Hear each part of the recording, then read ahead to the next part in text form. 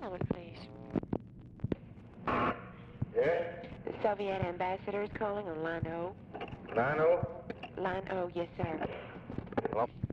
Mr. President? Yes, Mr. Ambassador. I'm sorry I was delayed getting back to you, but I had a meeting and just got out of it.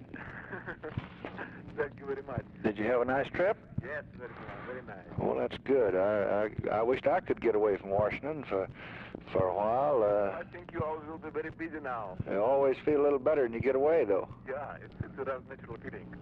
Mr. President, several days ago I spoke with the chairman Khrushchev. Yes?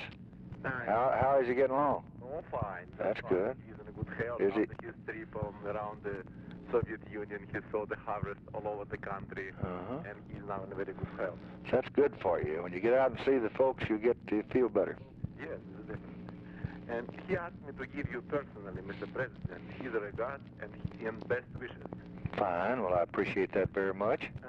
The chairman frankly thinks, of course, that Tonkin, Gulf, Cyprus, or the Congo do not necessarily, in his words, decorate the U.S. policy. He said, yet he added, apparently during the election campaign, some unfortunate things.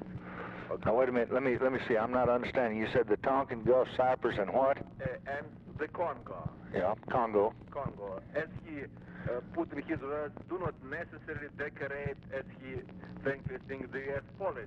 But he Do not necessarily what? Now, I don't understand that. not necessarily, in his words, decorate the U.S. policy. Yet he added, apparently during the election campaign, some unfortunate things occur. The chairman asked him in conclusion to tell you, Mr. President, that he, Khrushchev, votes for you, so to speak. Though he said that we are not going at all to interfere in the American election campaign. He jokingly added that we are not going at all to interfere in the American campaign, but he said that he votes for you, so to speak. And once again, the chairman gives you, Mr. President, his personal regards and best wishes.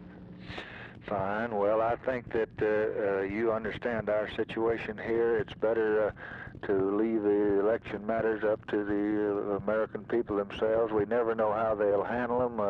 Those of us that are candidates always want everybody to support us that will in our elections here, but we never can tell how their support will go, how they'll vote, and it may look good in September and be bad in November, but we'll just have to wait and see, and we hope everything works out, and I appreciate your bringing me the chairman's good wishes. Yeah, and this just want you to just ask me to tell you this in personal ways, just between him and you. Thank you very much. This is a message I really want. I understand that. Well, I may extend to you, Mr. President, my personal regards and my best wishes for you. Thank you. I surely will. Bye. Thank you very much. Bye. Waiting.